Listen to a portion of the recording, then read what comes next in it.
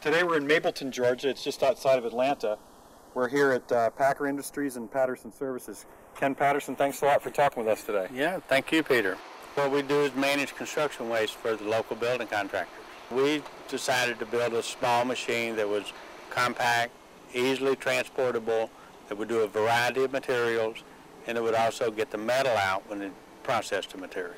So we got things like wood fiber, that takes a certain type of machine. Then we got things like bricks.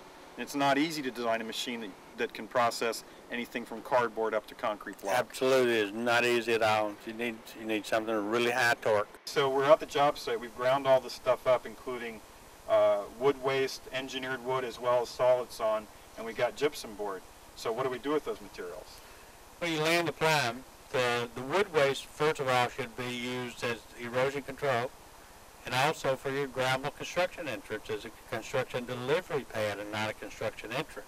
Okay. That's a big savings for the builder.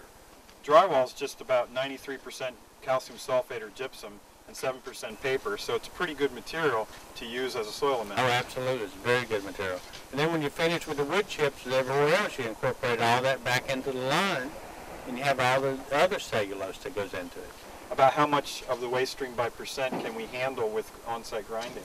You can actually recycle about 98% by volume. That's excellent. Taking materials that some people think are garbage and using them as a beneficial use on the site, is that an easy thing to do in every state? That is not an easy thing to do at all, Peter. That has been a large hurdle.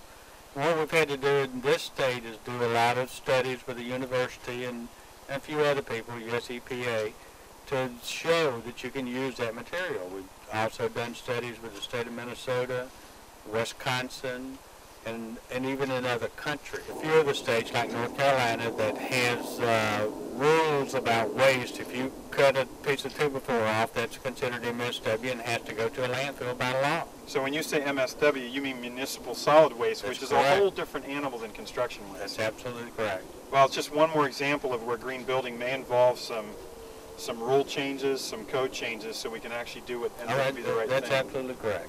We just spent some time over at your operations about 10 minutes from here, so I want you to tell me a little bit about how you practice what you preach. These granite blocks came from an old railroad.